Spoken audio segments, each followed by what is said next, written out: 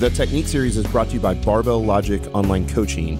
Did you know that you can get a 100% free form check from one of our expert strength coaches? Seriously, absolutely 100% free. No credit card needed, no questions asked. Just go to barbelllogic.com/technique and sign up for the free Barbell Logic experience now. Do that right now and then enjoy the show.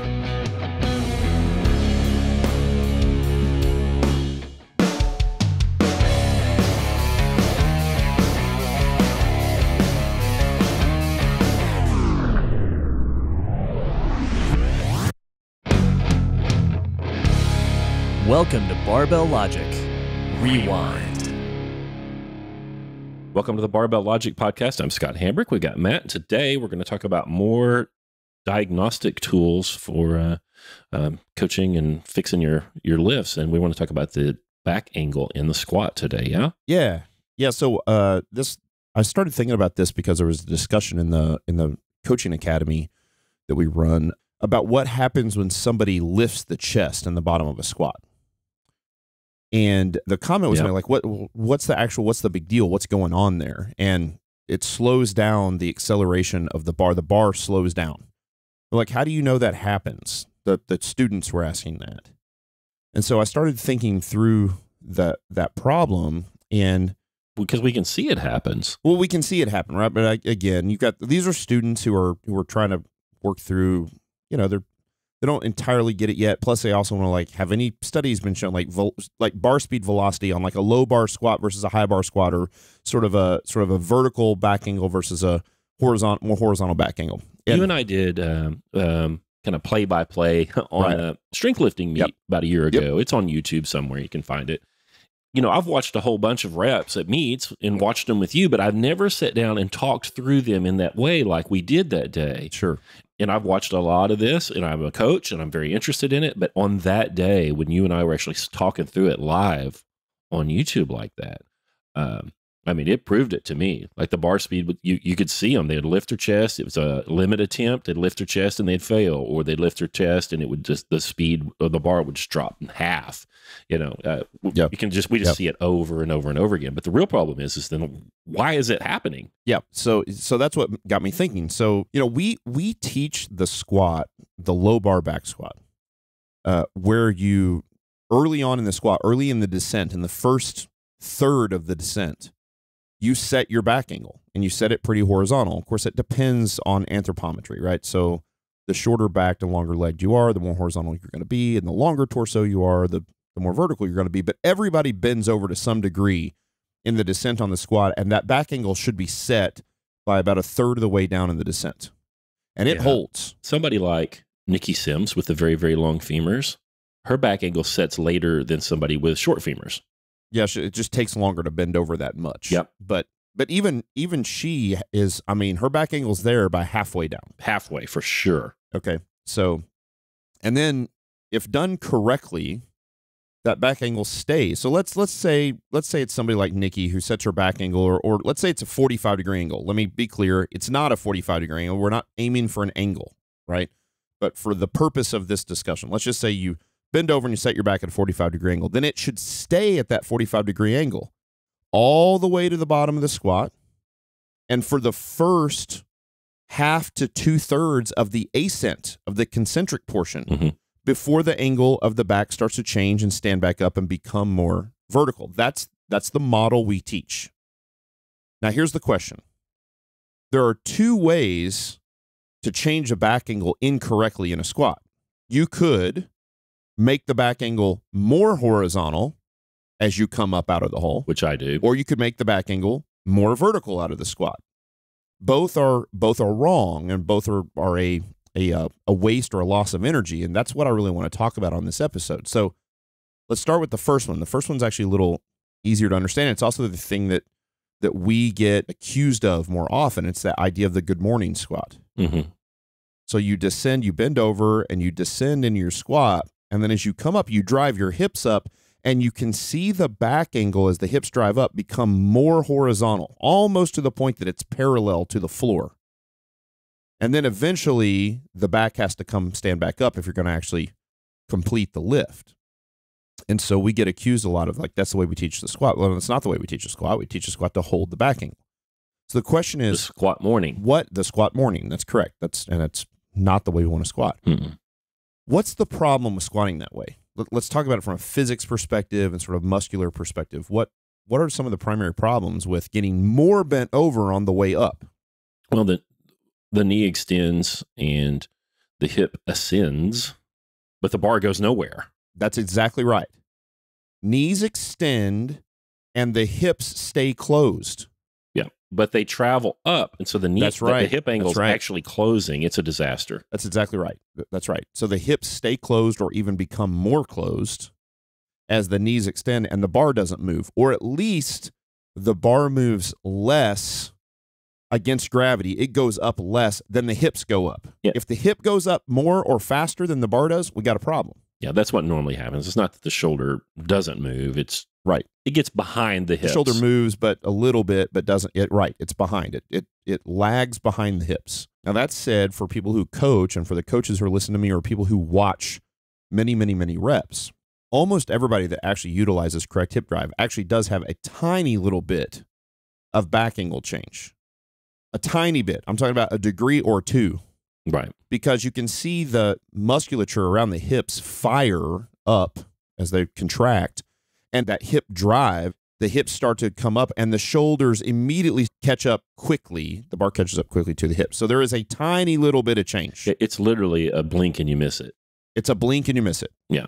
But if you video yourself, or if you're an online coaching client or coach, and you slow that video down in the bottom of your squat, you video from the side especially, and you look at it sort of frame by frame, and you get down to the bottom of the squat and you go, okay, and you stop the video and you go, all right, this is a pretty good position in the bottom of the squat. Looks about right, midfoot, knees aren't too far forward, I'm nice and bent over as I should be. And then you go forward a frame or two, and you see the hips come up and the bar doesn't move, or the hips come up and the bar just moves a tiny bit, and the back angle becomes more horizontal. We got a problem, because the musculature that causes the bar to go up, or that should cause the bar to go up, is still working, but the bar isn't going up. So we have an energy leak. That's a problem, right? And there's different ways that we could see that, but that's the primary problem with that good morning squat. Now, when the back angle changes to become more horizontal, or more like it's parallel to the ground, the moment arm actually there's more moment on the back. That's the other problem. So now I went from having a sort of static amount of moment on the back with my back angle set. The only two things that can change moment force is segment length. So my back didn't get longer because the bar stayed in the same position unless you rolled the bar up your back, which happens sometimes. Or angle. Yeah. The more an angle is perpendicular to the gravity vector, the closer it is to horizontal, the more moment it has.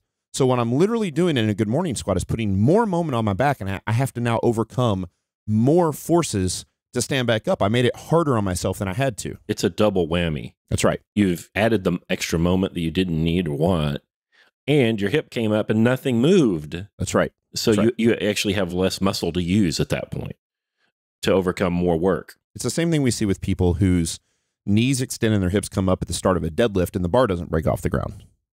That's wasted muscle contraction. The thing about the deadlift, though, that one's pretty easy to fix. The person who's can't keep their chest up, well, that's my problem. And it's really not a form problem. It's a this guy can't do it problem. Sure. Yeah, sometimes it's just it's a weakness, or that you can't. It's like we did the episode on knees coming in, on valgus knees. Yep. I got people who are just, I know they know exactly what they're doing and they're working as hard as they can to beat it, and they just, no matter, once they get real heavy, the knees come in. Yeah. They just can't, So so that's we've got some major energy leaks, and we dramatically reduce our efficiency in the squat when our back angle becomes more horizontal in the squat out of the hole. Now remember, we want a general horizontal back because we want to work the musculature of the back. Yeah, let me stop there. It's not going. We don't want everybody's back to be horizontal. We just want you to be a little leaned over a bit. That's right. That's exactly right. So you said when they lift the chest, the bar speed slows down at the opening of the show. You said that. Well, yep. when your shoulder gets behind the hips, or the hips come up faster than the shoulder, the bar speed slows down as well. That's exactly right. That's exactly right. So are we at the point where we talk about some cues to correct that, or is that where we are here? Well, yeah. So if you're somebody who drives the hips up and the bar doesn't come, what do we do? Like, what are some of those cues? And remember, sometimes we use cues that don't actually say what we want you to do, but it's a cue that gets you to move the way we want you to move. I've heard them all. Yeah, being the guy. So what are some of the things that one of Matt Reynolds' favorite ones is pretend there's a meat hook under your rib cage, pulling your chest up out of the hole. I have actually tried to lead with my chest. I wouldn't want many people to do that, but try to lead with my chest. But I use that for people like you who have long legs and short torso. I say lead with the chest. Now, again, do I actually want them to lead with the chest? Nope. I just don't want the chest to fall behind. I don't have a chance in hell of doing that. You can't do it anyway, right? Nikki Sims can't do it anyway. There's no way you guys can lead with the chest. So if you try to lead with the chest, it probably reduces the amount of lag behind that the shoulders have behind the hips. Create distance between your feet and your shoulder. You push off the floor to come up out of the squat. Push your shoulder off the floor. That one, thinking of that helps me. Don't lean over. Right. Yeah, don't lean over. High bar squat. Yeah, because you're somebody, let's explain. So both those cues are cues that really only work with people that have really long legs and a short torso. Yeah. The don't lean over. Like, people have really short torso, you're going to lean over. Matter of fact, I remember this. So I can remember being a strength coach at the high school I was at. This is in maybe 2006, somewhere in there. And so we were fully implementing squats and whatnot. And we had myself and one other guy who was a really good coach in the weight room. And our kids were, it was a good time. There were good times. The atmosphere was good, and the kids were really into it, and they believed very much in what myself and Coach Gold were telling them about how to squat, how to lift. And we had a kid who was about 6'2", and his hip bones were like at my chest. It was bizarre how long leg, and he was a big kid. Kid was probably 240. Wasn't stringy. Was a big, thick high school deadlift machine. Offensive lineman. Actually went to play college ball later. And I can remember the football coach, the head football coach, would scream at this kid for being too bent over on the squat. There is no way that kid can squat without being bent over on the squat, even if he high barred, even if he let his knees slide forward.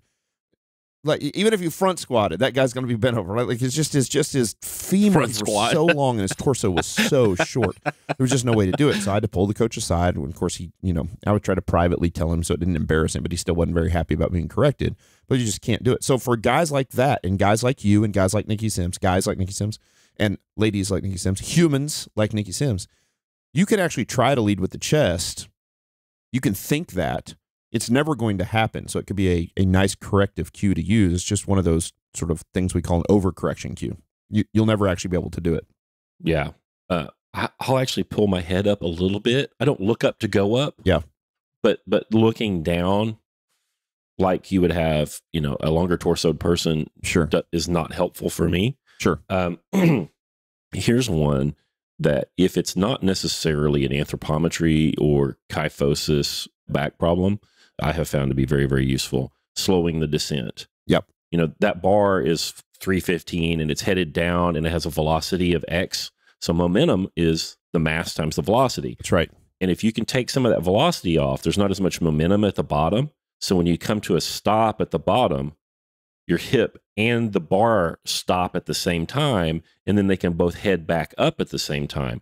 But if your hip, oftentimes I'll see somebody, they're dropping too fast into the hole, and the bar continues down and the hip is headed up all back up already. That's right. And it's just driving their chest into the floor. So for me, if I can stay slow, I want to be going, of course the bar speed goes to 0 at the bottom. Sure. But I want it to be as close to 0 for as long as I can get it as I head towards the bottom. Yeah.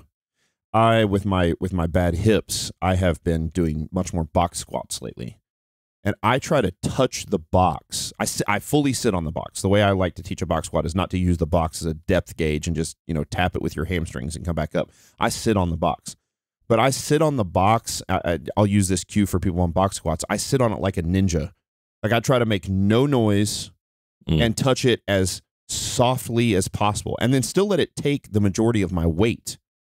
And I notice look, a box squat will slow you down, because if you hit it hard, we got some problems. You can, right? You don't want to slam into a box. And so I've noticed that the softer I touch that box, the less I rock back and rock forward to stand up, which if you watch the old like West Side videos, a lot of these powerlifters are box squatting, that's what they do. They use momentum. They touch the box, they rock backwards, and they rock forward and use the momentum of rocking forward to stand back up. Yep. They'll literally rock the barbell, but way behind their midfoot, and then rock forward to stand up. And so slowing everything down, I think that's actually a great future episode for us. We just need to do an episode called Slow It Down. Yeah. One of the first things I do with people for online coaching is to slow the bar down. I go, we got to slow down the descent. The eccentric phase of all lifts should be done slow and under control for a long time. And the concentric phase can be done as quickly as possible. Yeah, do it as fast as you bar want. Through the ceiling, right? It's still going to be slow. Do it as fast as you can. The only exception to this rule is the eccentric phase of the deadlift. On the deadlift, we drop it pretty fast. It's sort of a controlled drop. I mean, it's controlled, so you're not actually dropping. You definitely don't drop it. But for the squat, for the press, and for the bench press, for those three, that eccentric portion is, I want to slow it down. Does that mean I'm reducing the amount of stretch, reflex, and rebound out of the bottom on those lifts? Yes, it does on some level, but only for a short period of time, right? Because if it throws you out of your groove, if the bar hits the bottom and you got to catch it and you can see it jolt the body, well, then the rebound doesn't matter, because you're rebounding and the bar jumps forward 4 inches in front of your midfoot. Right. So we slow the eccentric portion down. We control the weight. We can feel the midfoot on the squat. And then we fire back up and we try to maintain the back angle. By the way, a really good cue for, we're about to talk about the other end of that spectrum, which is people who actually do lead with the chest. But much like the master cue of just stay on the midfoot is a great cue, maintain the back angle has been a pretty good cue for me. I tell people, just hold your back angle. Right. Like, don't change anything about your back angle. Right. That's actually a pretty good master cue for back angle as well, just to think about that. And a lot of people, that really helps them. I can feel the back angle in the bottom of the squat. Don't let it change. Don't bend over more. Don't lead with the chest. Just hold it. So it works pretty good. So let's talk about the other side. So, because this is really where the discussion came from this morning. These lucky bastards. Right. If you're going to pick one of the, if you're like, you're going to have a problem, which one do you want? Yeah, sure. Lifting the chest I want to be long early. torsoed, short femored. Yeah. way less moment. So for people who tend to do the other thing, which is they lead out of the hole with their chest. Let's go back to that discussion. They were like, well, does it actually slow the bar down? And the answer is yes, but the question is why, right? So does leading with the chest itself slow the bar down? Well, no. What's going on here is when the back angle, so let's pretend that the person descends with the correct back angle. You and I haven't talked about this yet. We did no show prep. No, we've no show prep. As usual. So when we talked about the previous problem, we talk about the hip closes and the knee opens. Yep. Don't wait. I know what you're about to say. Don't just wait. You're about to say what happens on this one, right? Right. So I'll let you say it. Give me a second. So let's say that the person descends correctly, which, by the way, isn't typically the problem with your wife. Your wife actually descends with her back to vertical, right? Yeah. But if you descend correctly, and then if you come up out of the bottom of the hole, you lead with the chest, what's happening? What's happening with the knees and the hips? You were about to say. The knees close, the knees get more closed, and the hips extend, and the bar's not moving. That's right. The knees close and the hips open, but the bar doesn't move. Anytime we have a joint angle change, we want that to translate into movement in the bar. Absolutely. When the joint changes, the bar must move. And that goes for any lift. Any lift. That's exactly right. So otherwise, it's an energy loss, right? We're just wasting energy. This is the problem with the wrist getting too far bent back in a press. Start to press, the wrist bend back, the bar doesn't move, but the wrist went up. But there's one exception. And that is in the bench press when we talk about that in that bench press show. Yep. I hope you're enjoying this episode in the technique series of the Barbell Logic podcast. You know, at Barbell Logic, we believe that barbell-based strength training is literally for everyone, and that the only thing holding most people back from all the incredible benefits that come from it is good technique and consistency, and we can help with that too. And whether you're just getting started or you've been lifting for a while, it's difficult to know if you're performing the lifts correctly or if there's anything you can do to make your lifting better. We have tons of free resources online, from basic how-to videos that'll get you lifting safely and efficiently right away, to podcasts, articles, and videos that will help you troubleshoot common errors. All you have to do is visit barbelllogic.com/technique to see our best technique-focused content in one place. And while you're at it, you can sign up for a consultation with a Barbell Logic coach. This is a free form check and a chance to ask an expert all your training-related questions. There's no reason you should be struggling to get started or to make progress. Check out barbelllogic.com/technique for more information and sign up for the Barbell Logic experience. Again, it's 100% free. There's nothing better for your training than knowing you're lifting safely, training efficiently, and on the right track. All right, let's get back to the show. So I call leading with the chest. What will typically happen when somebody leads with the chest is not just leading with the chest. If they just lead with the chest and the bar moves up, we can discuss that actually might be okay. I've got arguments against it for the most musculature, right? But if you are high bar squatting and you descend with a vertical back and you let the knees go forward and you lead with the chest and the bar moves, all right, man, that's just a high bar squat. That's a front squat. It's exactly the way we teach a front squat. There's nothing wrong with that. What's the problem with doing a standard low bar or somewhere in that ballpark back squat and leading with the chest? Well, it's not just the lead with the chest. It's that the knees almost always close and scoop forward. Go forward. They go forward. The hips go forward with it, and the hips open up. So the hips open, the knees close, both slide forward, the back becomes more vertical, and the bar doesn't move. Yeah. So now I had all this movement that occurred in my body that did not translate into the bar. That's a problem. In the front squat, the knee is more forward. Yes. And just like you said, rightly so. The thing is, when we descend, there's a distribution of torque and moment but in front of and behind the midline in all of these lifts, and that's fine. The deal is, though, when you come back up, we don't want the proportion of those moments in front and behind the midline to change. Yeah, that's a good way to say it. So if the knee moves forward, the moment comes off of the hip, but it doesn't move the bar up. It just goes forward onto the knee. So we don't want those proportions of those relative distances for the knee and the hip relative to the midline to change. From the gravity vector. They should both be coming in. That's right. Yeah, so that's the physics way of saying it, and then here's the layman's terms. No matter how you squat, your back angle shouldn't change. Right. You're on a high bar squat that's a very vertical squat, the back angle should stay the same. If the back angle becomes more horizontal or more vertical, you lost energy in a high bar squat. If the back angle becomes more horizontal in a front squat, that's an energy leak. If on a low bar squat, the back angle becomes more horizontal or more vertical, that's an energy leak. And so the goal in squatting is that once the back angle is set on that first third of the descent, as it should be, it should stay. And on something like a front squat or a high bar squat, the back angle doesn't change much at all from the very second the knees and hips break, because the back is pretty vertical standing. If you ever watch somebody with a standing straight up where their body's completely in compression, what we call completely in compression, their back isn't actually 100% vertical. They're leaning forward a little bit because the barbell is behind them on their back, and the barbell has to be in their midfoot, which means there actually is some moment, even when you stand all the way up, right? Because your chest is in front of the barbell and your ass is behind the barbell, and the barbell is over the middle of your foot, even when you're standing straight up. Yeah. Nobody actually looks like olive oil standing literally perfectly vertical with a bar on their back, right? That doesn't happen. So for something like a front squat or somebody who's very short femored and long torsoed who's doing a high bar squat, you think about these guys that are world-class Olympic weightlifters. And a lot of times we'll hear this, like, well, I mean, those guys squat high bar and they squat, 660 for triples.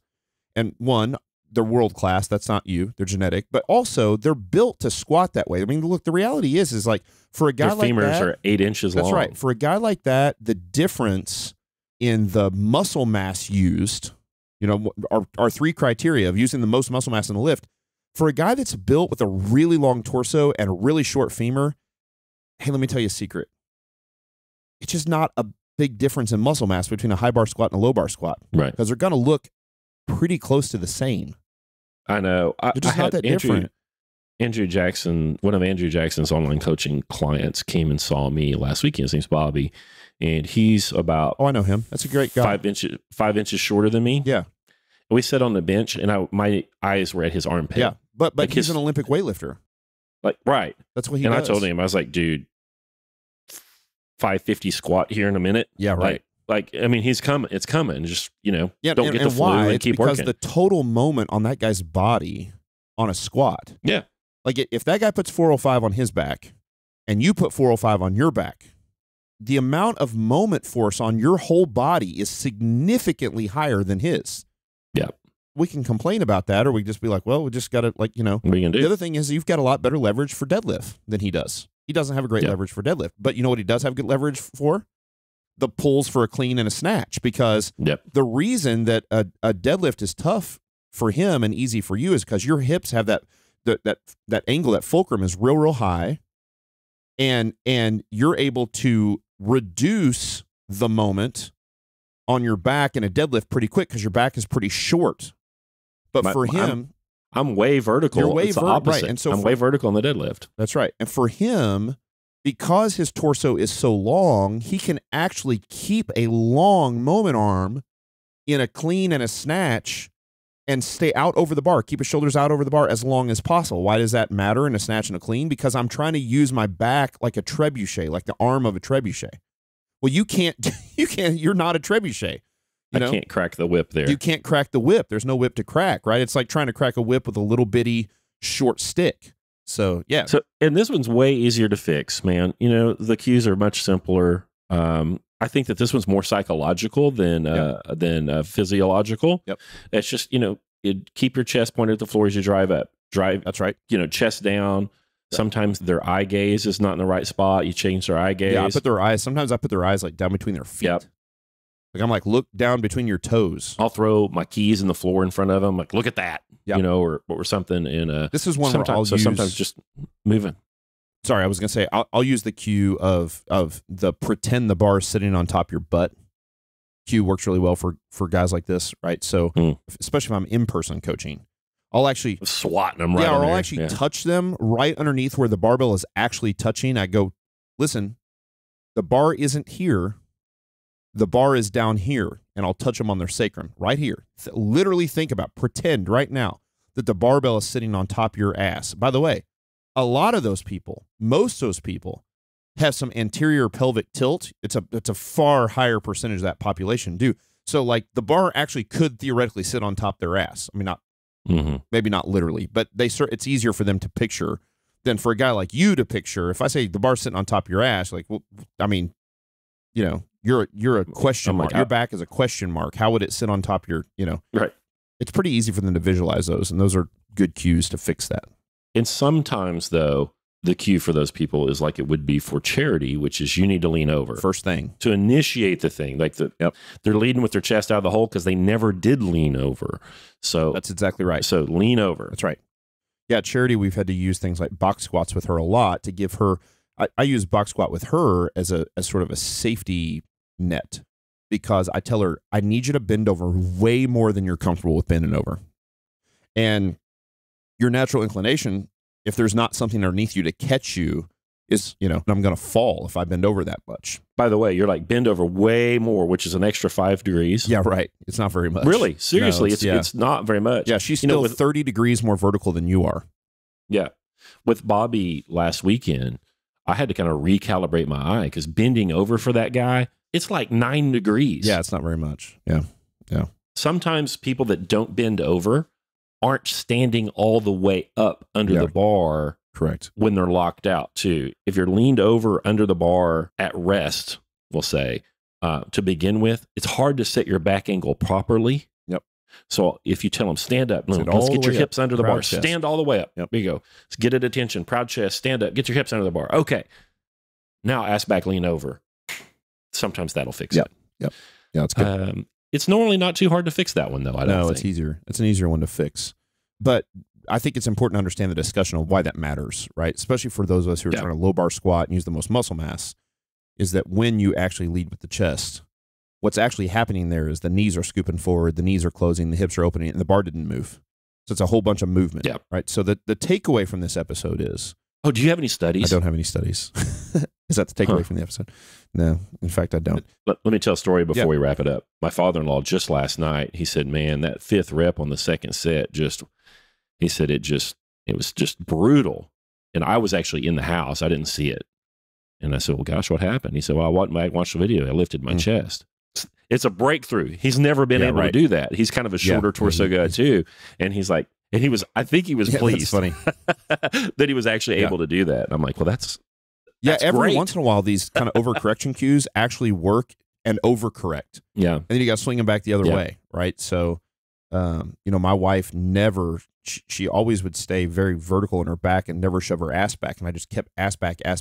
And now she does the thing where she doesn't break at the knees at all until her ass has been shoved back 2 feet. I'm like, whoop, hold on. And she says, you've told me the whole time to shove my ass back. I'm like, I know, but now you're overdoing it. Right? That does happen sometimes. So, the takeaway here is that regardless of what your problem is, if your problem is your back becoming more horizontal or your back becoming more vertical out of the hole, the goal is to maintain the back angle throughout. And that also applies to all types of squats, not just low bar squats, but it applies to high bar squats and front squats and box squats and all squats, right? And also, I would even go so far as to say that while lots of people might disagree with us about the way we like to squat, that I don't know that I've ever heard anybody argue with the idea, like nobody should want to change the back angle in the middle of the squat. I don't know that I've ever heard an Olympic weightlifting coach say, change the back angle, but like in the middle, like the back angle sets and it should hold, because then as the hips and knees drive up, as they extend, it all goes into the barbell. Right, we've seen other problems with people who have a weak torso, or we don't like the word core, but a weak core, where those things move and the core goes soft, and there's an energy leak there. That's not what we're talking about here. We're talking about the core stays rigid, and because the back angle turns to more horizontal and more vertical, it's an energy leak. So regardless of the type of squat you're doing, or whether you have the problem with becoming more horizontal or more vertical, the goal is to maintain the back angle through the bottom 2/3 of the descent and the first 2/3 of the ascent. Back angle stays the same. That's the goal. Hopefully that's helpful. Don't let all the noise on the internet mess you up. There are plenty of examples of people doing their very best to do a low bar squat that are getting, like me. I do a squat morning. My best effort's a squat morning, and there's nothing I can do about that really, because my back is so short, and then our friend Bobby, his is so long that he squats the way he squats, and they're both correct actually.